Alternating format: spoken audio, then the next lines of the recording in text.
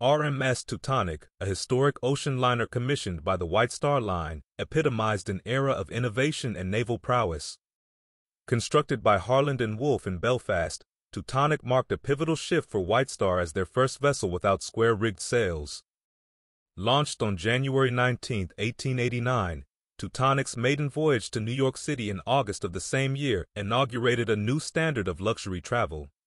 The ship's significance extended beyond passenger comfort.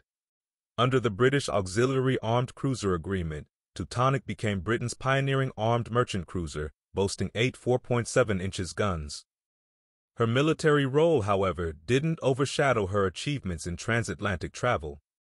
In 1891, she secured the coveted Blue Riband with a record-breaking average speed of 20.25 knots.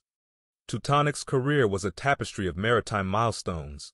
From her participation in naval reviews to her vital role as a troop transport during the Boer War, she embodied resilience and adaptability. Later serving in World War I, Teutonic continued her legacy of service until her retirement in 1921, when she was dismantled at Emden.